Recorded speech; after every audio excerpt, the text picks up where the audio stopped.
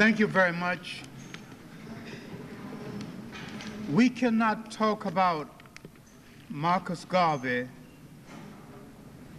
without talking about the whole of the African world and how the African world relates to the rest of the world. One of the things we have lost most dear to us, that has done the greatest damage to us, we have lost the feeling of ourselves as being a people so important. We stand at the center of the world, and all the world revolves around us. It is hard for us to think of ourselves in that way, but that's the way it is. That silly war in Western Asia, mistakenly called the Middle East, is indirectly about us, because if it wasn't for certain things that had happened to us, the condition of those nations would be different. They rose up first. They got their first nationhood, their first shaping in world history through the slave trade that rose after the rise of Islam, and they used Islam as the handmaiden for the trade, as the Europeans used Christianity as the handmaiden for their slave trade that lasted 500 years, and that's not over to this day. You have failed to make a connection between yourself and everything that's happening in the world. We have some misconceptions about Marcus Garvey. We have some misconceptions brought into being because certain people want to wash their ego. There are people who said that Marcus Garvey came to America and found black America with a wishbone and gave them a backbone, which is a lie. What you have to do in order to understand Marcus Garvey and his significance is to look at the Caribbean islands 100 years before he was born and look at black America 100 years before he was born.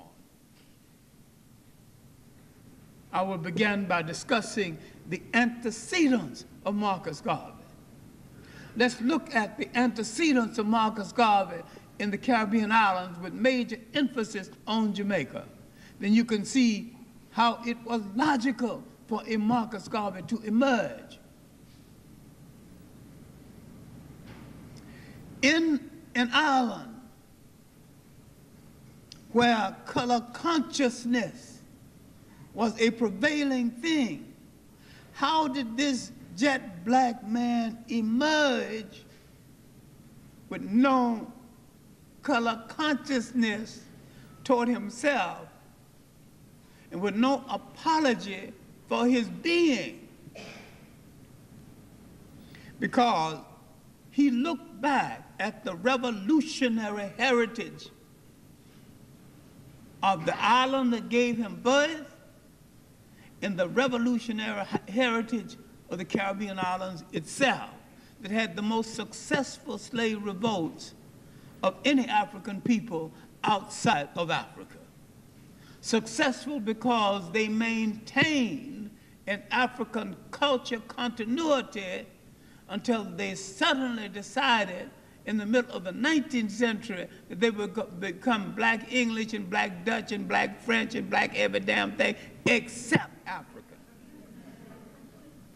But until that point, there were people using their African culture continuity in revolts and holding themselves together based on this culture continuity. Now, let's look at the roots of this culture continuity and the roots of the emergence of a Marcus Garvey and why his emergence in the Caribbean islands is absolutely logical. then we have to think at the end of it. Because if Marcus Garvey was walking down the streets of Jamaica right now with the same idea, with the same program, some disranged Jamaican would stone him to death. It is so un-Garvey at this point. It is so far from Garvey. Now, they kill him because they have bargained their African culture continuity and their African self to be those things most unlike themselves. Now, Marcus Garvey, born 1887. Now let's look at what was happening 1787 in those islands. The Maroon revolts were already in motion and had not only flourished in Jamaica, it had flourished throughout the Caribbean islands. The so-called Bush Negro revolts had already occurred in Suriname. The Baptiste revolt in Guyana had already occurred. The Haitian Maroons were already on the march, and the Haitian Maroons were on the march the same time as the Jamaican Maroons, although the Jamaican Maroons are the best known. There were Maroons throughout the hemisphere, including the United States. Now, in this period of resistance to slavery, something was happening on this island. 1830 and thereabouts, the British went through the motion of emancipating their slaves. It was a motion only. Now, while the slave was emancipated, he had to go back and work on the same plantation where he had been a slave because no other employment was open to him. Now he must take care of his wife, his children, his housing, his clothing for a pittance. So the new freedom was less secure than the old slavery. By 1865, the Jamaicans began to discover that the emancipation was a fake. This is why it is nonsense when a Caribbean person says, our freedom came 30 years before your emancipation. All you're saying is that your fakery came 30 years before our fakery, inasmuch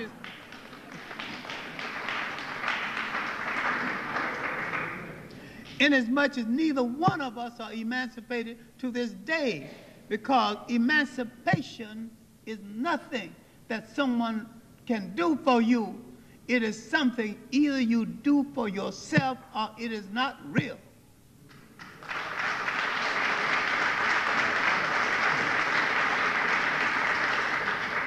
Freedom is something you take with your own hands. You secure it with your own hands. No generation leaves it for another generation.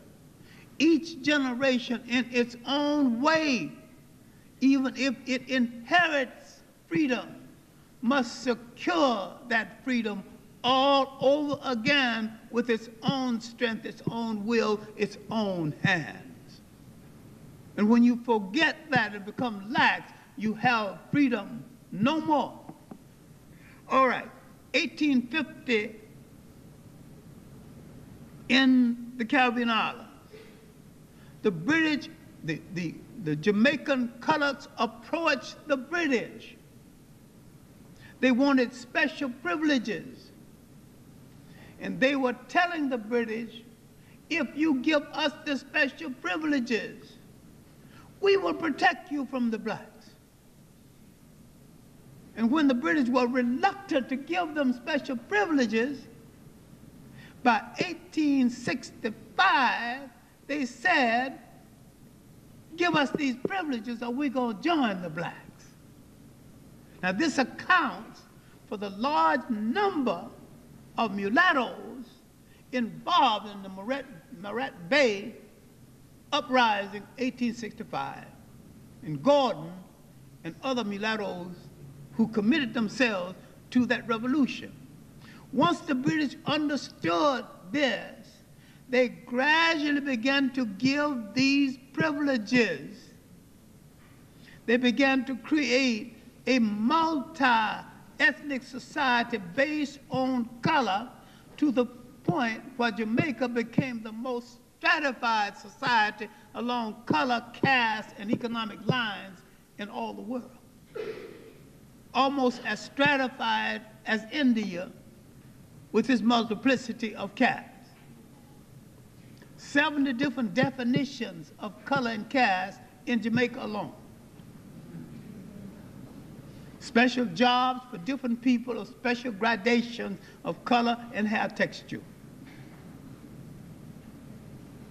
And this would destabilize the country to the point where the British had an internal army protecting them, and this robbed Jamaica of the privilege that went to Haiti.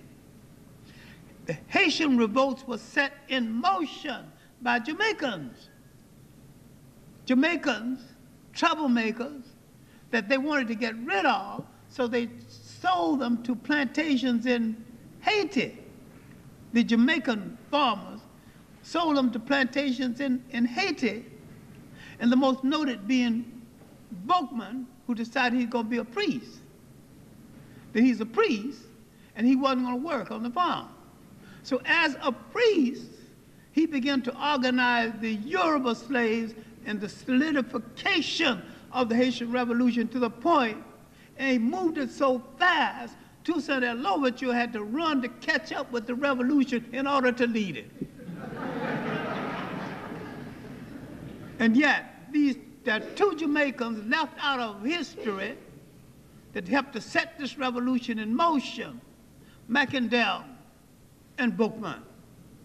I'm saying that Jamaica forgot its revolutionary heritage. And once a people forget their revolutionary heritage, they come like beggars with an empty cup at the door of a people less than they are, only they don't know that the people are less than they are. They follow people who don't know where they are going just because the people are the color of power. Because Marcus Garvey is descendant of the revolutionary black Jamaican Maroons who fought, he did not grow up with all the color caste stipulation and all the color caste privileges and fear of other Jamaicans. Now you can see the mentality of Marcus Garvey emerging. You can see now where he get all the nerve and the bombast, because he grew up with confidence in himself. And besides, he was a master craftsman. And being a master craftsman, mastering a trade that is needed, almost indispensable to the island, this gave him confidence and a little privilege. He was a master printer. He would print, he would call strikes, he would ask for better conditions, and he would go down throughout Central America, asking for better conditions, but studying the people. Now you can see the antecedents of Marcus Garvey before he would arrive in the United States. He would go to England, he would work, he would study, he would work on Duz Muhammad Ali's newspaper, the African Times, an Orient Review. He would read an editorial in that in that newspaper, the editorial was quote from of all things, a white black nationalist named Booth. Booth was a man in Nyasaland, now the country called Malawi. He had grown sick of other white missionaries, and he went through this country telling the Africans the white man cannot be trusted. And he was saying Africa for the Africans. When finally the Africans said that you're a white man, can you be trusted? To his everlasting credit, he said no.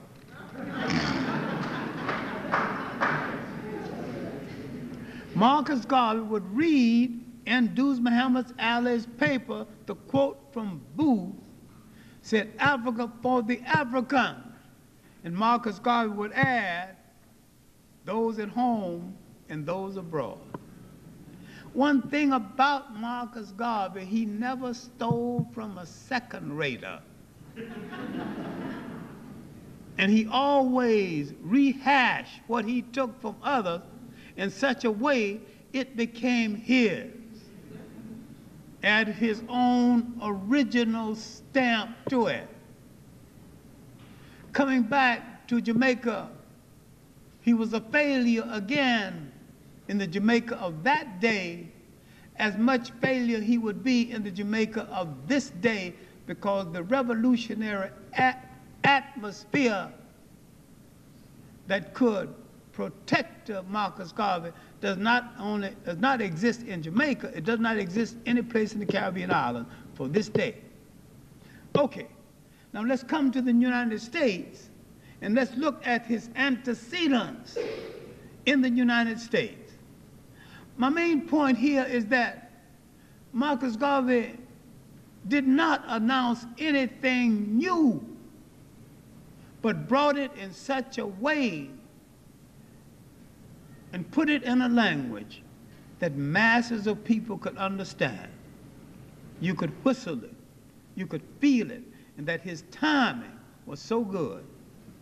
Now, 1787 in the United States, there had emerged in New England a small black elite.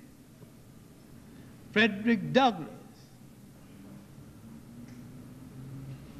Prince Hall, who started the Masons and called it the African Lodge.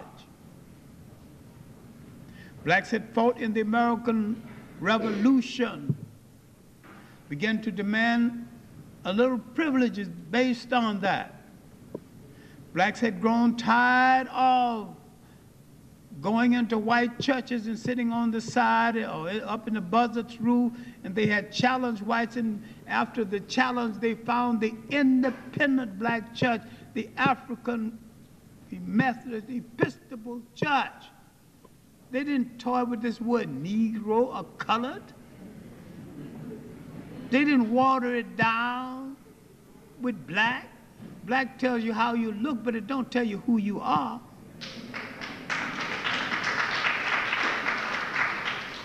And they didn't deal with this word fro. There is no fro in Africa. When an Italian, you ask an Italian what he said, I'm Italian American. He didn't say I'm a fro. Spell it out, Italian American. So get it out of your mouth, means say it straight, African. Get the word Africa all the way in there. And don't break Africa with the word fro. Leave out the fro. I'm saying that at this point in our history, we were not only longing for Africa, we were having thoughts about return 100 years before Marcus Garvey was born. In the African Lodge, in the early African societies, the first Masonic order found by a man from Barbados, Prince Hall, Oddfellows, found by a man from Antigua, Peter Ogden. Now look what you got then that you don't have now. Caribbean people and African American people working hand and side by side. No one is calling each other any names. But they realized something then you don't realize now. That the slave ship brought no West Indians, brought no black Americans, brought no Jamaicans.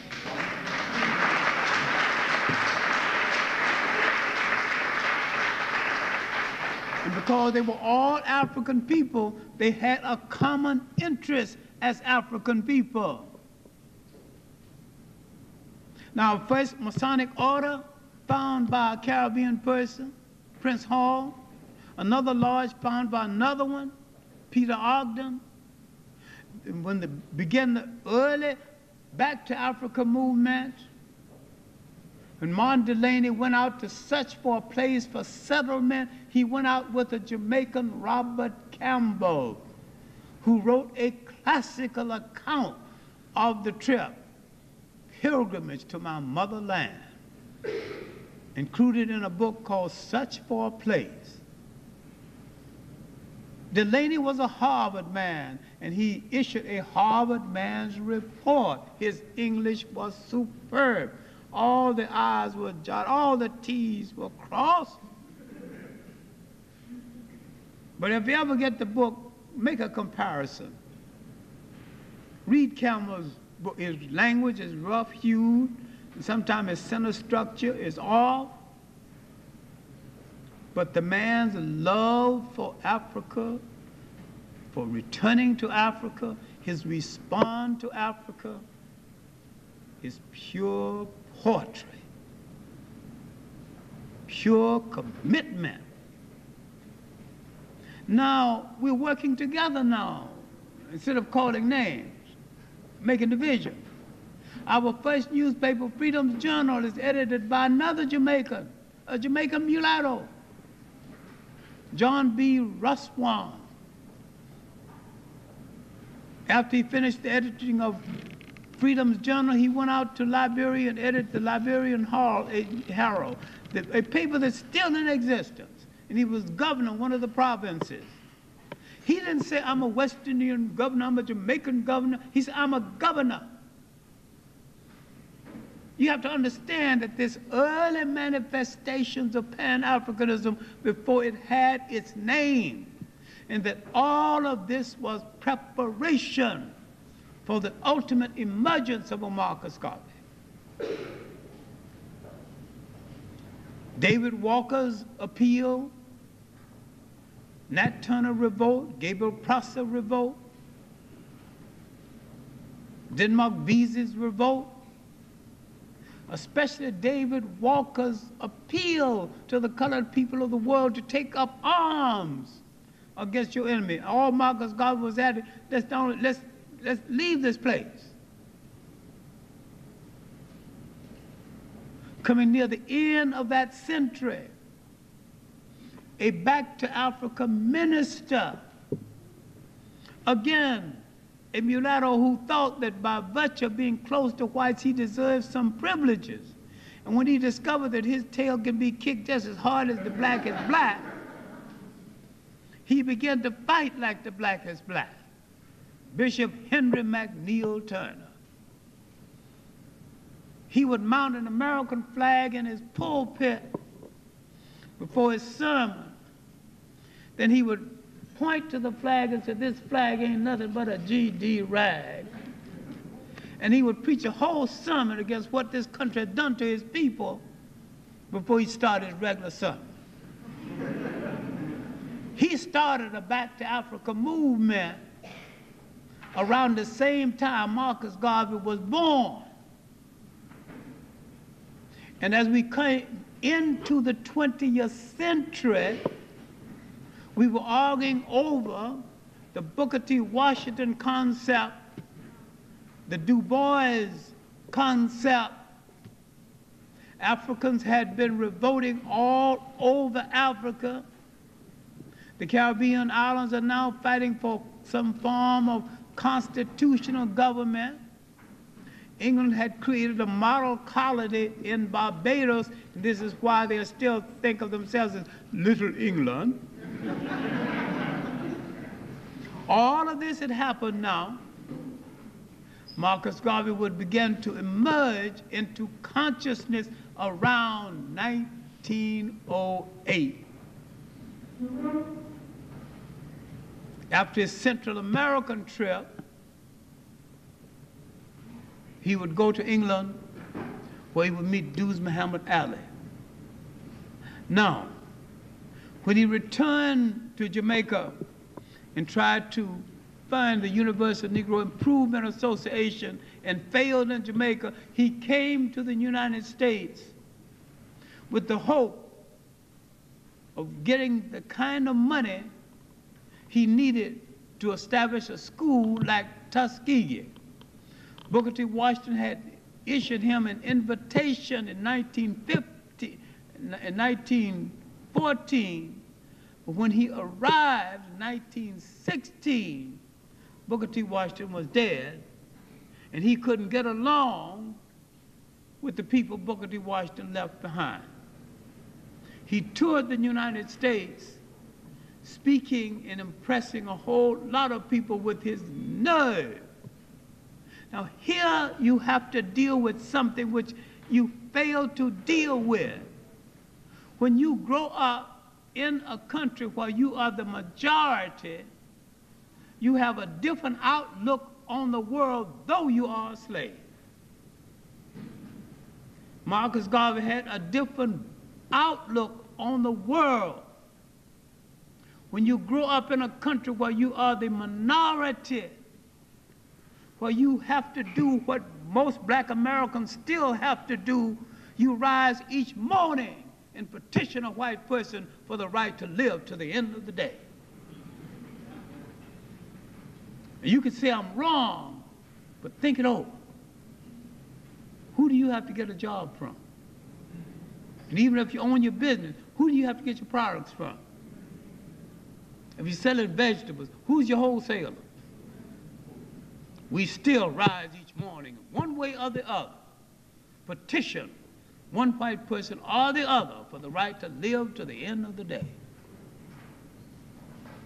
Marcus Garvey came to America at a time after the First World War.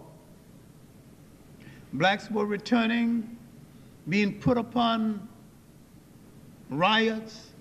East St. Louis, blacks just go to a gate and ask for jobs and were driven away. They made bonfires and burned black children. And in Chicago, the riots were widespread. And Marcus Garvey would go to Chicago and rally the blacks. They didn't need much rallying because they had freshly arrived from the South looking for jobs in Pagan House, looking for jobs in Chicago. And they'd taken so much abuse in the South that up north they said they wasn't going to take it. Many of them began to grease wire and put it across the street. And so when the thugs came in, that car hit the wire, that stopped the car, then the black thugs would jump out and teach them a lesson. That stopped the riots. Marcus Garvey had told them, look what you see. They don't want us here. Not only let's go home to Africa, let's go home in our own ships. Now the dreamer began to dream the great dream. It was after the First World War. The Secretary of War, Newton D. Baker, had told black Americans that your lot will not be changed by virtue of participating in this war. And to prove that his point, some blacks were lynched in their uniforms. We give you nothing.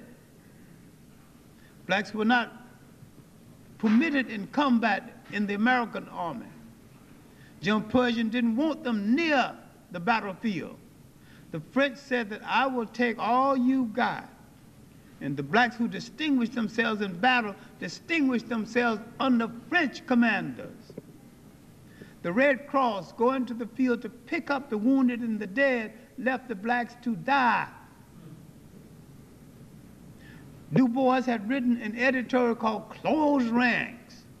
Let's forget our differences and let this war be won. And when he went to France and saw the condition, he wanted to take it all back. Close ranks for what? Now, in this atmosphere,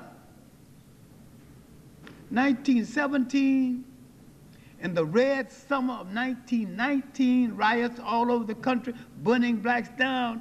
Now can you see why it was easy for Marcus Garvey to create the atmosphere and to add to the atmosphere of return, because the country had rejected us, and he was telling us there is a land that is yours.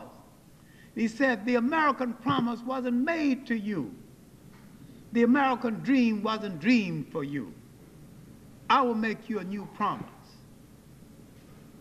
I will give you a new dream, and I will give you a new land. That's Africa. 1920, he was to call the largest convention of blacks ever. Old Madison Square Garden, turning back 30,000 people a day, and only 30,000 could fit into the auditorium. Marcus Garvey was doing more than just giving out speeches. This man, with his multifaceted of talent, presented a platform for singers, dancers, musicians. He was creating the semblance of a state. And what we have lost in the world is the idea that we once ruled a state. All of that. During the same time, he would petition Liberia, that sick nation that rejected him and would have been a better nation had they not rejected him. He petitioned them for settlement. 1920. They did not tell him then that they wasn't going to permit him, because these stooges of America, who hadn't changed to this day, lied to Marcus Garvey. And someone think that because Du Bois had a fake position, plenipotentiary, that Du Bois had some power. Du Bois had no power. I think we need to be honest with ourselves. I think we charged Du Bois with a whole lot that he's guilty of. He said some unfortunate things about Marcus Garvey and later lived to take it back, took it back on several occasions. And he did something most of you haven't done. You haven't admitted when you were wrong. Now, in 1923, Marcus Garvey is in difficulty with the steamship lines. The different trials, this would go on. Marcus Garvey would commit some serious errors. He would dismiss his lawyer and be his own lawyer, and he would lose his own case. There's much more to it than that. In this book, there's a chapter called Trials and Triumphs of Marcus Garvey. But the complete trial is available in some places. You can get the complete trial. Marcus Garvey was not guilty as charged. This is why I'm against the idea of pardoning Marcus Garvey. To pardon him indicate that he was guilty, and you're asking people to forgive the guilt. I'm for the vindication of Marcus Garvey because he wasn't guilty in the first place.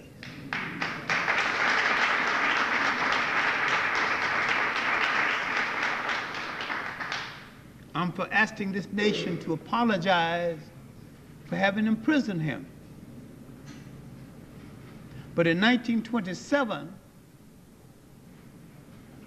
he was freed from Atlanta prison. While he was away, the organization did not fall apart, but it became shattered into several factions. because we are people with bruised ego, and we suffer terribly from ego starvation. We haven't envisioned an army full of generals with no privates, because everybody want to be Mr. Somebody and Mrs. Somebody. We argue among ourselves, split up, and now we got 10 heads instead of one, and neither one of them achieving anything. We are the most organized, we are the most meetingest people in America. We have more leaders and less leadership than any people in this country. No centralized leadership responsible for the whole people. What would happen after the deportation of Marcus Garvey? The movement would go on in some fashion. T. Thomas Fortune, one of the great journalists we have, would still continue to work for the old Negro world, to write for it. We could continue to be its editor. It would still attract some of the most able African-American minds of that day. Farris, one of the finest intellects to come out of the Garvey movement, was now in the process of his book, The Africans Abroad, still worth reading after all these years. In the shadow of the Garvey movement, a whole literature emerged. Tony Martin, Wellesley College, who did the book Race First, have done some smaller books dealing with different aspects of Garveyism, Garvey and Pan-Africanism, literary Garveyism, Garvey as a hero. All these books need to be read. We as a people overhear conversations and sometimes with a cocktail in our hand, and we become authorities on what we heard, but we didn't read the book.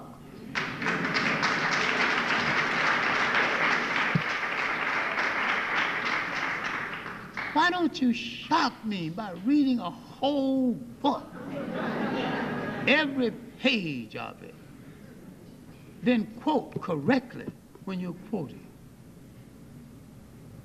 Marcus Garvey in Jamaica would run for public office. He would win once. Second time around, the mulatto group that he had attacked so scathingly was waiting for him the second time. And he would lose on a technicality. He would find himself in debt, and he would go back to his trade as a master printer. He would pay off his debts. And then he would prepare to go to England. As he boarded the ship going to England, all the reporters gathered around to hear the last words of Marcus Garvey before he departed. He says, all right, come on, let me, I've got something to say. Yes. Listen. And in the silence, with that pen fall to this great message, Marcus Garvey said, Jamaica is a ridiculous country. Bye.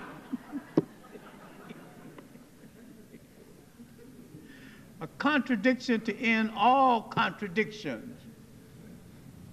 Marcus Garvey knew something that Jamaicans still don't seem to know. They could have been one of the great island nations of the world.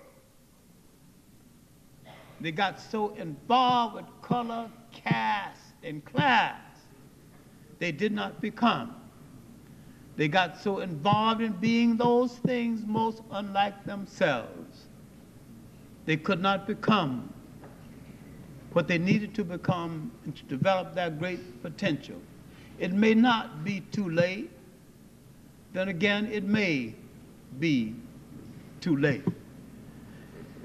They have the manpower, they have the educational power, they have the brain power, they have the trained personnel, they've got a good, strong working class, they've got a country with a good basic climate, a lot of greenery everywhere. It generally rains at night, and so when you wake up in the morning, things are green. With a little manipulation, it can grow most of the thing it needs to eat, the things it needs to eat. It don't have to import Kellogg's cornflakes. They can make cornflakes out of Jamaican corn. If you use your imagination. Jamaica once made a good grade of furniture. It's now collector's items if you can ever get to buy a piece. Good Jamaican mahogany existed then. They cut it so fast until now they have to wait 20 years before it's mature enough to cut again. Jamaican mahogany used to have 7 different grains, 7 different colors of mahogany. A light mahogany, a dark mahogany, a brownish mahogany. Can you think of making a piece of furniture with all that beautiful design on it? I went to a school in Jamaica where the schoolmaster showed me a bed, and he said my grandfather was born on this bed. I was born on the bed. My mother was born on the bed. The bed was so strong you could put a truck on top of the bed and wouldn't even dent it. Good old mahogany. You don't see that kind of wood anymore, and you don't see that kind of craftsmanship anymore because people don't take that amount of time anymore. Now let me conclude something that has no conclusion, because Marcus Garvey is part of a continuum. He would set in motion the thought pattern that would bring African independent nations into being. He would so influence people in Africa until in Swaziland, an old king thought that his people were about to return, began to plant extra crops to feed them when they got there. The concept of Garveyism was that strong. His newspapers were given to different sailors and dropped off at different ports in other parts of the world. Cuba had 27 branches of the Garvey movement. In Cuba, there were 16 branches in South Africa. I've gone through a lot of the Garvey records. I advise you that you should read Robert Hill's documents of the Garvey papers. The 6th volume is already out. I have up to 5 right now. The documentation is just absolutely magnificent. One of the great jobs of research done in our times by a black scholar. Now, Robert Hill's notes and Robert Hill's introductions, scholarly done, but some of his conclusions open to question. But I tell you the one thing you need not doubt: the documents are documents. He couldn't change the documents. And when a definitive history of Marcus Garvey is written, and it may not be done in our times, we will have to rely very heavily on the documents that Professor Hill has brought to our attention. This is the greatest collection of documents on Marcus Garvey that has ever been developed and edited. His influence would be so widespread that he would be the major influence in the 5th Pan-African Congress, one of the most important, in Manchester, England, 1945, with Nkrumah, George Padmore, Peter Abrahams,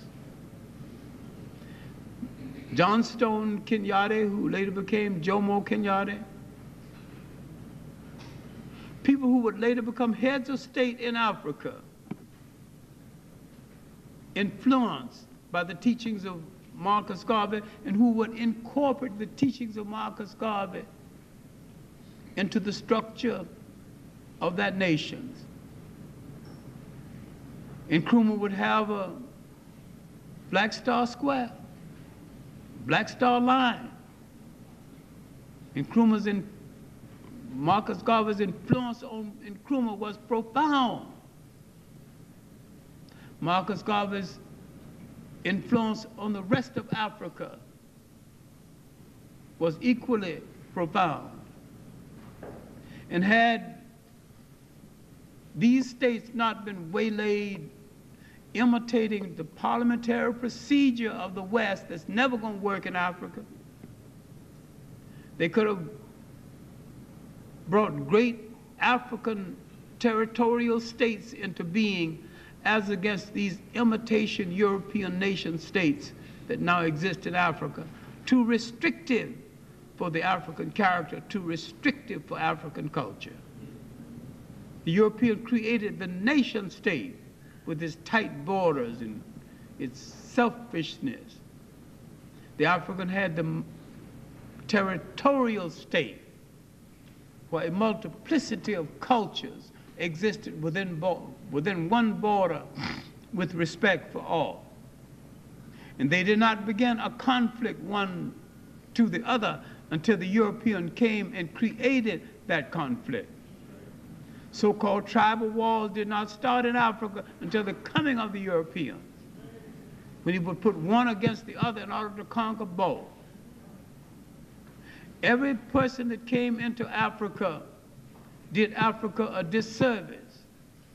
Earlier today, I was accused of Arab bashing in an interview over WNYC. I was saying that the Arab slave trade started 1,000 years before the European slave trade, and that it drained Africa of so much time and energy and organization, the African did not have the organization and the energy to successfully resist the European slave trade. What Marcus Garvey was saying to us, in essence, is that I will make you a whole people again. I will heal the wounds of this 500 years of oppression. He would ask the question, where are your men of affairs? Where are your captains of industry? Having not found them, he began to try to make them. In restoring our confidence in ourselves, the confidence to rule whole nations, he would tell us, up, up, you mighty race, you can accomplish what you will. Now let's apply that to today, because you have a lot of fake independent states in Africa. How can a nation in Africa be independent when it is so dependent on the European? It does not even produce the safety pin to hold his child's diaper together. Don't even produce the toilet paper for his bathroom. Don't even produce his underwear. No nation of people so unproductive, so unimaginative that they don't even produce their underwear cannot call themselves free.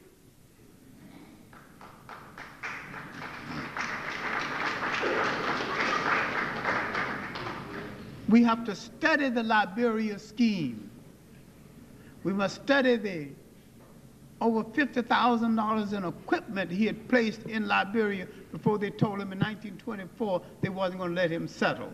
Steam shovels, people who could run brickyards, builders, architects, all the means of a nation. And had he been permitted to settle in Liberia and cure the wounds of that sick nation, the African independence explosion would have occurred a generation before and would have been successful. This dreamer from Jamaica, who is still not understood in Jamaica or in the African world in total, need to be looked at again in context with our future. We might have to step back in order to move forward. We might have to resign ourselves to eating the food we produce, wearing the clothes that we make. We might understand that a nation means self-reliance. We might take an inventory and find out what goes into the making of a nation. And we might start at the top and fulfill all those needs. If you're going to make a locomotive, sometime you might start by making a safety pin. And remember, other people in the world started with less. 200 years ago, the Japanese did not even have a good wheelbarrow. Look at them now. Someone challenged them. Someone challenged them to come out of the lethargy of their culture and meet the challenge of a changing world. The intelligence of a people can be measured by to what extent they adjust and understand the nature of change. We as a people going to have to prove ourselves equal to the nature of change. And to prove yourself equal to the nature of change, you have to prove yourself equal to the nature of revolution. And realize revolution is not always killing people.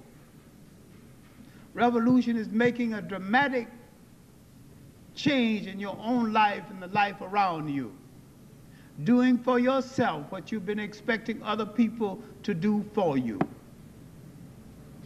You cannot start by hoping to have a great mass around you. You can take the teachings of Marcus Garvey, especially his African fundamentals. You can look at the document compiled by Professor Hill. You can look at the work compiled by Professor Martin, Tony Martin, then other scholars who compiled different approaches to Marcus Garvey. You can make up your mind that you're going to have to stop being those small, selfish people worrying about petty sororities and fraternities and a whole lot of things, wasting your time. You're going to have to learn that everything that touches your life must contribute to your liberation or be thrown into the ash can of history.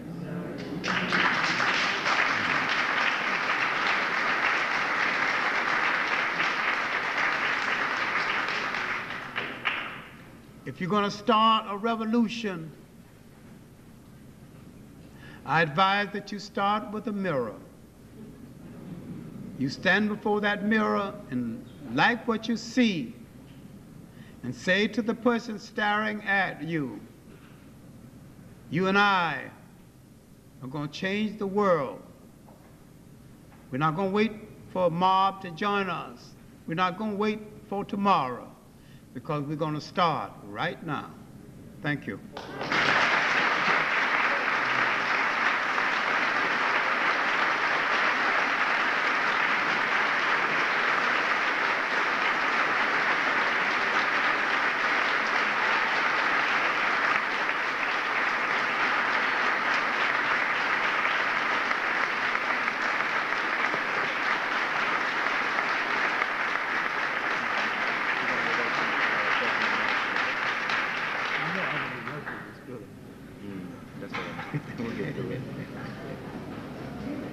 All right, now we're going to have questions and answers.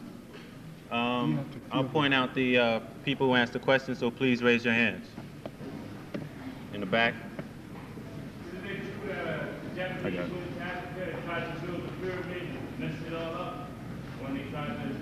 Well, let's use some kind of words. Let's say that they failed to bring it off, because the pyramids were built by people with a specific mind and a specific attitude at a given time in history. And the pyramids went beyond mechanics. The building of the pyramids was a great spiritual event in history. And to have the mechanics without the spirit and the time didn't mean very much. And besides, do we need another pyramid to be built? If we did it once, must there be duplications of this impossibility?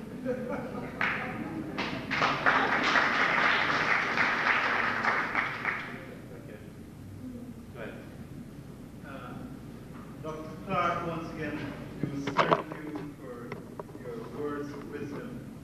What I'd like to do, we spoke of cultural continuity, and I'd like to ask the sisters and brothers here to give someone who has been contributing to our cultural continuity, James Brown, some token of appreciation, because he has been doing this for over a decade, and we've just taken it for granted. So I think we should recognize our brother James Brown.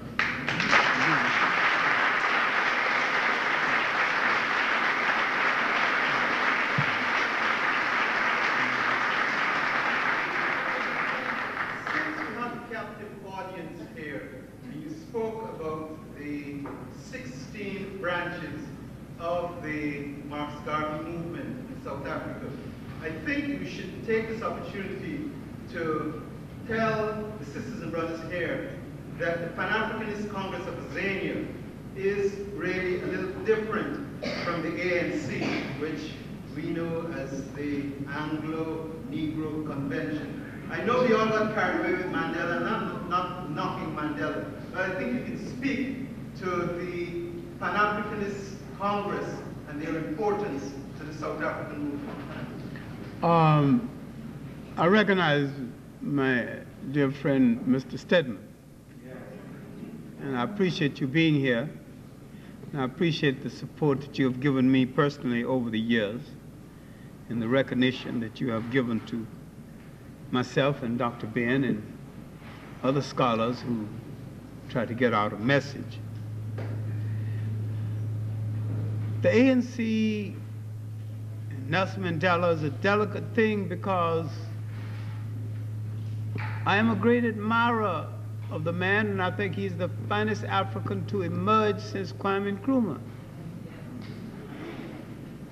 Now, when I say this, and say that I have some honest differences of opinion, you have to understand this honest difference of opinion is based on the fact that I have been related to African revolutionary ideas most of my life, and I think that some publicity, some admission should have been made about the work of the PAC, Pan-Africanist Congress. Some words should have been said about the movement of Stephen Biko, African consciousness, the unity movement led by Mr. Tapata.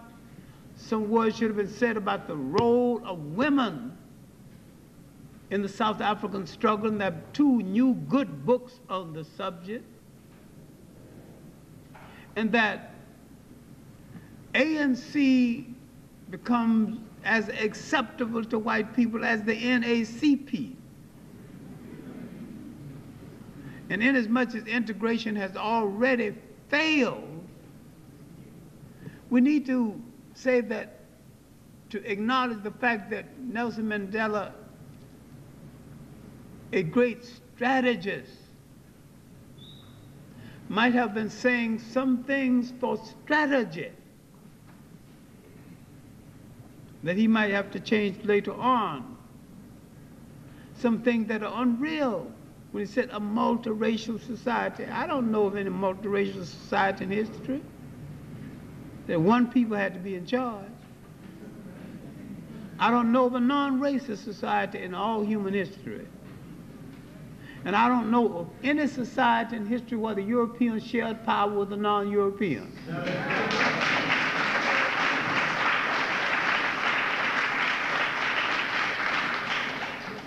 If I catch a thief in my home and I've got a 6th room, I'm not going to negotiate with the thief and say, you stay in the back room or the front room so long as you behave yourself. I'm going to negotiate with the undertaker to take the thief away.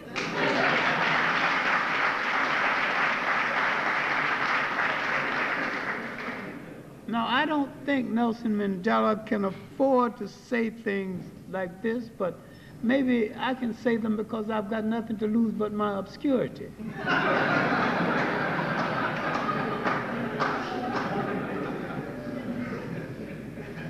But we need to be honest with ourselves because nations are coming into being in Africa that are fake. Namibia is not free. Whites bought up all the real estate, took all the money out of the country, then give the African a limousine and say, now you're free. You got limousine on the fry. They're deep in debt. People don't send armies anymore, they send money. They take all of your money and they send part of it back as a loan. Then they send one of them to manage the money and manage you in debt to the point that you got to obey them when they tell you what to do.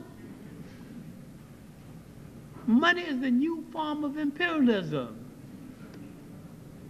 We need to look at Southern Africa. We need to look at the whole frontline states. We need to look at the fact that no African came to power in Angola.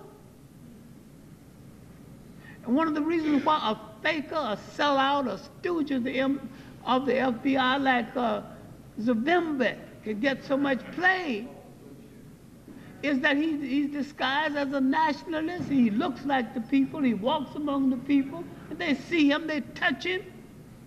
But those assimilators who took over power are mostly half Portuguese, wear Portuguese clothes, belong to the Catholic Church, and most of them got Portuguese wives. They don't relate to the people. So the people never came to power in Angola. That's a beautiful country, and a big country, and a rich country. We got to stop glorifying these fakers who come to power and sell us a bill of goods. Whites bought up all the real estate, got a hold of all the land in Namibia. Now you're free. Free how?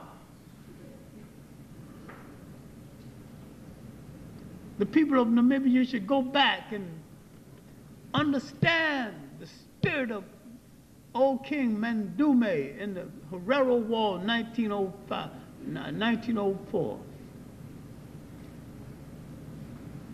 When he challenged the Germans drove 60,000 women out into the desert to cohabit or die because they wanted to create a bastard race. They did not know the Herero woman never cohabits outside of her tribe, not even with another African. And she sworn by custom to bring virginity to her wedding bed.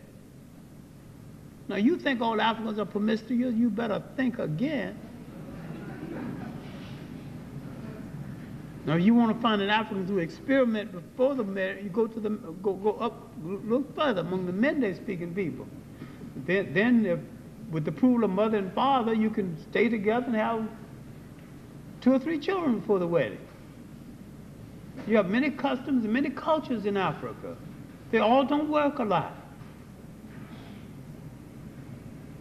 Old King Mandume pulled his people together and said that we are proud people. We walk the earth carrying the sun on our shoulders. If we let this happen to our women, we would have to put down the sun and the world would be in darkness. Look at the symbols now. He unified the Mambas and the Hereros and took them into that battle. He lost 1/3 of the whole Herero nation, but he rescued those women and brought them home. And the Germans never touched them again. or tried to. And come World War I, and when the German was given 3 years to pack and get out of Namibia, they said, we'll only need 1. They was out of that. But they rehearsed for Nazism in Namibia. And yet you got Germans right there now helping to manage the country. We are so liberal, and our memory bank is so short, bankrupt. People who raped our mother walking around free as a bird among us, grinning in our face. We don't even have enough meanness to get justifiable revenge. There's certain revenge that's owed to every man who's got manhood. I grew up in a community where you didn't even say bad words in front of a man's sister. I mean, I put up my dukes even if I'm afraid. Man, you don't talk that way in front of my sister. We can say anything in front of your sister, mother, grandma. You don't bat an eye now. You have a question over here on the right. Dr. Clarke, when you read the Old Testament, there's a lot of mention of the so-called chosen people who's in favor of God's sight when they accepted the culture and the beliefs of the surrounding and oppressing environment. You made some connection with that. You said Jamaicans trading in their culture. I'd like you to touch on that some more. There's no relationship between what you're talking about and what I said. And I hate to break your heart, but I accept the Bible as basically Jewish folklore. And the Bible was written by the so-called chosen people. And anytime we want to become a chosen people, all we have to say that we are hereby chosen.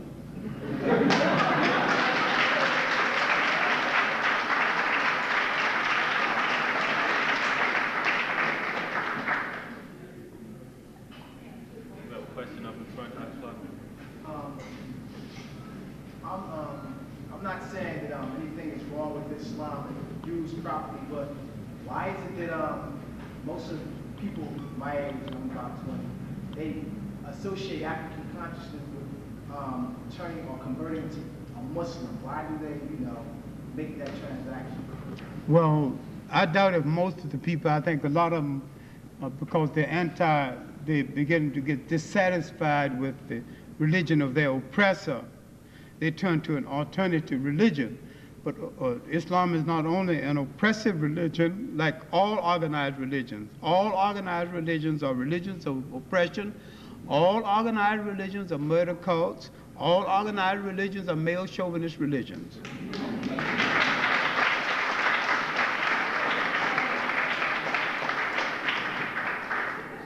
I can identify with the good values of any religion, and I can reject the bad interpretations of any religions. I just happen to know that most blacks who think they're Muslims are really Arabists. You accepted the Arabs' interpretation of Islam, the same as we accept the Europeans' interpretation of Christianity. You go from one fire into another fire. You jump in frying pans, and they're both hot. Now, I'm not saying don't be religious. I'm a spiritual human being myself, so therefore I don't feel any need for any form of organized religion. And I grew up a Baptist. I was a Baptist Sunday school teacher. And I go to Baptist churches once in a while. In fact, I'll be in one this Sunday. I go to my sister's home, and she's a Jesus freak, and I'm not going to insult her. She cooks too well anyway. I mean, I don't offend members of my family, who think the Lord sent everything. So my sister wants me to come down for a few days and spend with her, and she's even did something which I don't give a damn about. She's even bought a burial plot so that when the good Lord sees fit to call us home, you and I, who struggled together, will be laying side by side, our souls in the arms of God. All right. So who's going to argue with that? I got relatives who's a preacher. I don't insult them. I go into Old Macedonia Baptist Church where as a child I used to teach Sunday school. And I'm not going out cursing, disrespect to all those old ladies. And I'm not saying there is no God in the Bible and Jewish folklore. Not there in Macedonia. Those people knew me when I needed my diaper change. They're just as proud. He's gone up north and made something out of himself. Now he's coming back home and, you know, and dwelling among them. They're about 90 now, and I'm approaching enough. I mean, look, don't think that I'm offensive to every form of religion, but I can identify every form of organized religion as a form of oppression. And I personally do not need any of it. And I'm a very spiritual person, I'm a very giving person, I'm a very caring person. I love my children. I would have loved my wife had she been lovable.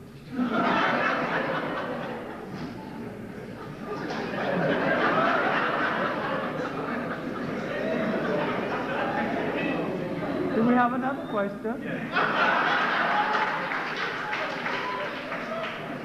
We have a question in the back. You then my name. No, him first. We're going to begin this transformation, this cultural transformation at this very moment. And that is, I am going to yield to this African American lady that she may rise and ask her question. Thank you. I'm concerned about the educational system. We talk about revolutionizing ourselves. What's happening right now in the Newark school system, I think, is a crime against all children of color. What are some of the suggestions that you give us here tonight as to how we can revolutionize New York's education system? The search for truth. I have some questions about the curricula of inclusion. I respect the people who participated in making it. I respect the idea. But if I'm going to be included in something that is faulty, what's the point? Now you got two faults instead of one. I advise you to read and understand the nature of curricula and organize parents. And once you get the truth outlined, go and challenge the school system. Now, go in there and tell them, now tell me, in all honesty, did Christopher Columbus really discover America? Then outline all the different people that got murdered because of, you know, and ask some serious questions as to whether he should be a hero. Then ask some questions about the economic basis of America based on slavery. Could this nation be the same without slavery? And don't they owe us something over and above anything they're willing to consider? I think people are going to have to read a lot. Some people will have to just sit down and devote a little more time to reading so that they can furnish other people the means of having a successful argument with the school system. And there's another point, it may not mean anything to you, but once you get this point across, I think somebody's going to listen to you still. The educational system, the way it is now structured, is also cheating white students. White students need a different kind of information in the world of tomorrow, a different kind of information than they've got right now. Because they're not going to always be dealing with black people who mopping floors, and they're going to be dealing with black people who can make $1 million contract and they can win it or lose it based on their understanding and their respect for him. And when they understand that their economic system might be based on the human relationship of basic respect, they're going to realize they're going to learn some history in a hurry. And there's going to be some correct history. They're going to stop saying you never invented anything, you never. But they're going to look up black, they're going to quoting more black inventors than you. Well, what do you think about the African Americans who sit on the boards of education who are contributing? The American what? The African Americans who are sitting on these boards of education who are contributing to the conspiracy to destroy our country. I'm thinking the community should just try to get rid of them. You got so many, you got a lot of anti-black blacks, and you got to face it. You got a lot of blacks long overdue in their graves.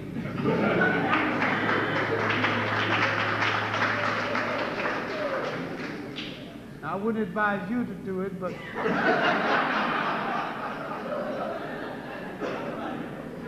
there must be some brothers who got much to lose. Sir, we're missing a lot that you're saying, but you're not using the mic or not talking loud enough. You're probably missing a lot of good stuff over here. Excuse me, she's obviously right, because acting like a Baptist preacher, I went all over the place. I'm sorry, miss, whoever. With that said, we have 3 more questions. One over here.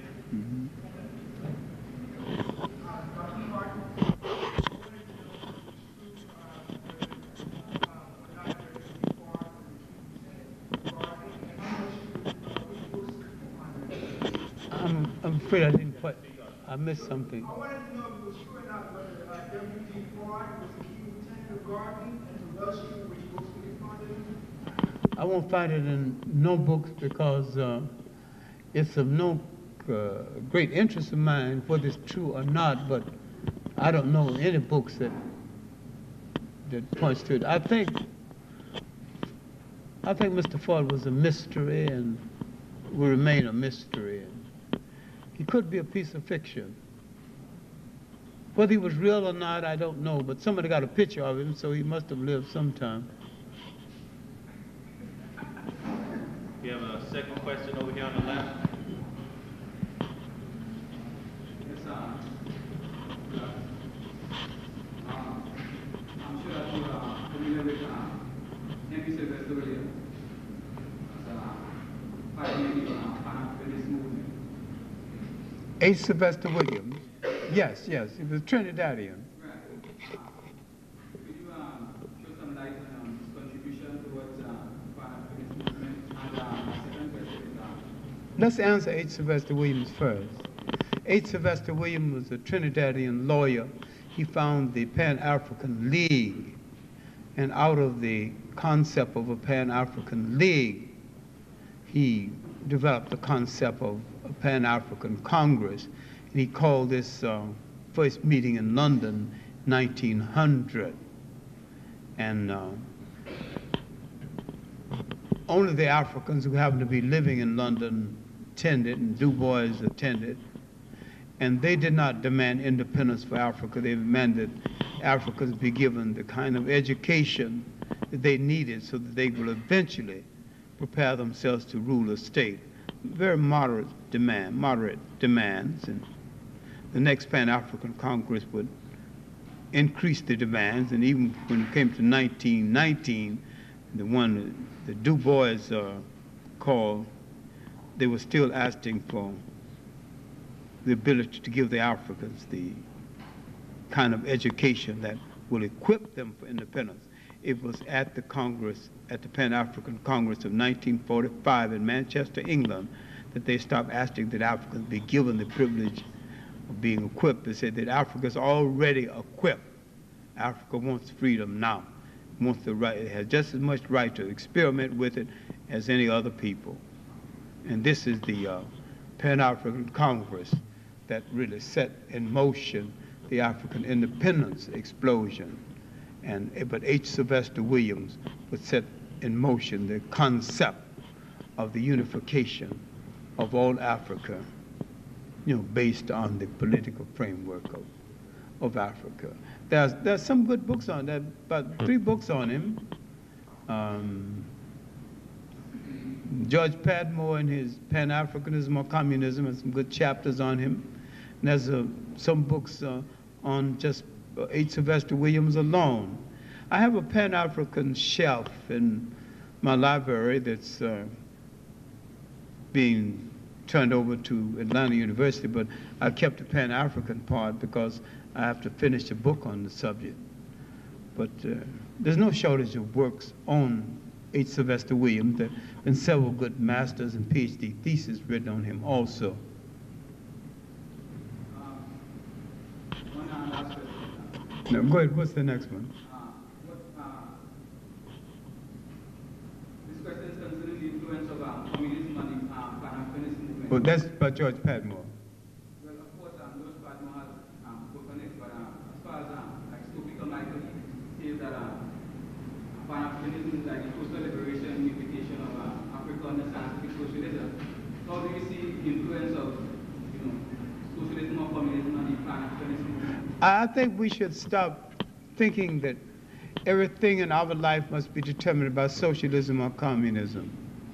I think we must be free by any means necessary.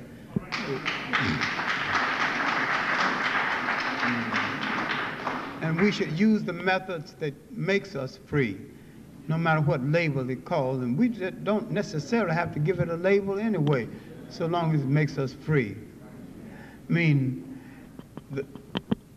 everything that came from the Europeans' mind was meant to facilitate European control over the world. The four things that the Europeans have announced most to the world are all failed. Democracy, Christianity, both communism and capitalism, they're all failures. Because they were not rooted in the people and interest in the people. They were rooted in the exploitation of the people. They wanted the people to follow, but they didn't want the people to ask any questions. And they did not want to be accountable to the people. The government of tomorrow, if it's to exist any place in the world, but especially in Africa, must be accountable to the people. The ruler must come back and give an account of what he did to the people. Otherwise, this government of dictatorship are almost like an absentee landlord. But you had these kind of sharing governments in Africa before. You had them before Europeans wore shoes or lived in a house that had a window. The African didn't call it socialism or communism. The African just lived it out.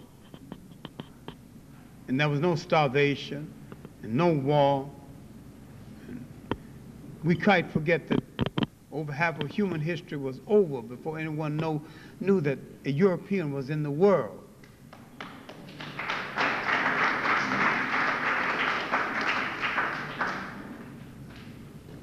We have a third and final question over on your left, Dr. Clarke. Yes. Dr. Clarke, one of the major problems confronting us is the pitting of African people against each other, commonly called tribalism. I was wondering if you could identify some unifying force or forces that can help us overcome that problem, and any way we can support that effort here. Well, the one thing that should unify us in that regard is that we all have the same enemy, the same oppressor, with the same intentions wherever we are on the face of this earth. And we should identify ourselves as an African people and unify and assist all African people on the face of the earth wherever we live on the face of the earth.